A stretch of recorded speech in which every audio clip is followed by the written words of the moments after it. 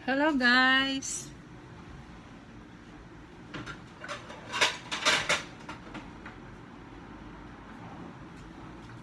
Mag-iimbento ulit ako now.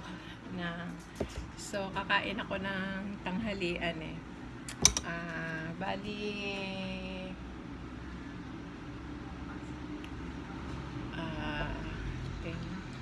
16... 19 hours na yung fasting ko guys. So, magpe-prefer ako ng food ko. Gagawa ako ng yogurt. So, ito first time kong gagawin ngayon. I-mix ko siya sa avocado. So, Greek yogurt to guys ha. Greek yogurt na no sugar. So, piliin nyo yung no sugar na Greek yogurt. Plain lang to guys. So, plain siya. Kaya lalagyan ko siya ng avocado. Ngayon lang ako nagpakita sa camera. And then, lalagyan ko nitong erythritol. Ito yung sugar na pasok sa keto guys. Pwede itong pambake. Mga tawag doon. Sa mga tinapay. Sa mga dessert na gusto nating kainin, ito yung replacement natin guys. Instead of white sugar or brown sugar na pangkaraniwan, lalagyan ko lang siya ng isang scoop guys. And then yung ating avocado, actually meron akong binabad rito guys na chia seeds. Yan. So imimix ko siya dito, diba? Ito guys, sobrang masustansya nito, sobrang rich in vitamins, minerals, potassium, itong meal na to.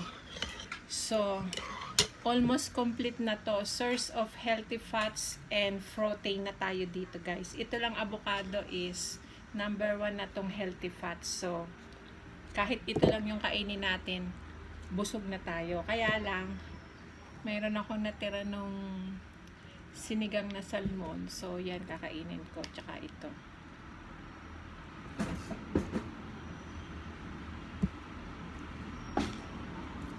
Mahal na avocado dito, guys.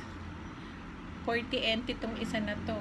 Mabali mga 65 pesos sa peso. Isang piraso. Sabi nung kaibigan ko, 50 lang daw kilo dyan sa atin. Pero ito kasi US. Imported. So, kaya mahal. So, ganyan lang guys. I-mix together ko lang siya. Actually, ang lagi kong nilalagay sa avocado is whipping cream.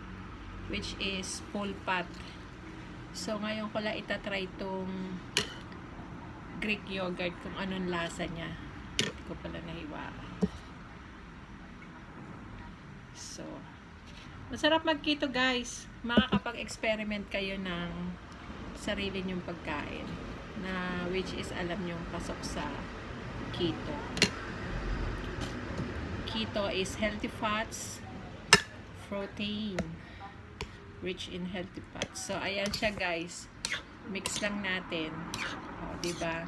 Para kayong may halo-halo na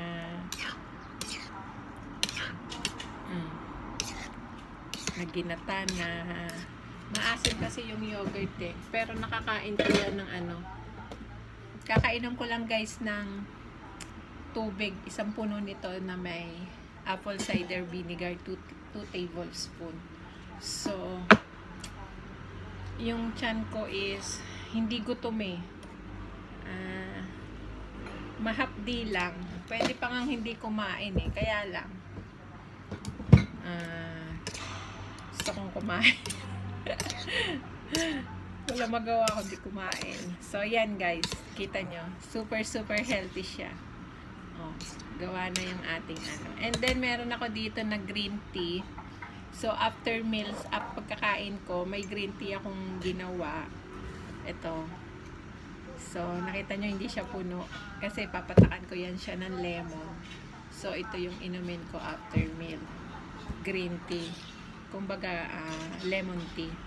So, ayan guys, gawa ng ating Greek yogurt avocado. Thank you guys sa mga nanood. Sinare ko lang para meron kayong idea. Thank you.